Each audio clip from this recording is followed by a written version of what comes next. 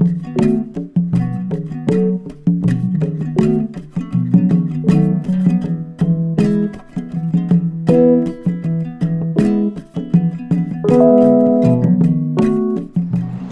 20th, 2013, Front Street Shipyard.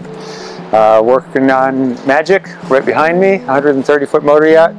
We're working on building a new flybridge upper structure, including a new head and new galley, moving in new hardtop and whirlpool area, and rearranging the seating up above, new lighting, a lot of new fixtures and processes going on in that boat. On the other side of the shed, we have AURORE back again this winter, the 80-foot birder.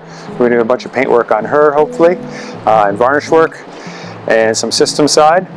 We also have a Bertram in 46-footer that we're going to be putting new Caterpillar diesels in, taking out the old Detroits. We have Slim, which is a Gunboat 66 that we're continuing to work on, putting in new carbon fiber dagger boards, as well as a new up and down haul system, touch-ups for paint, etc.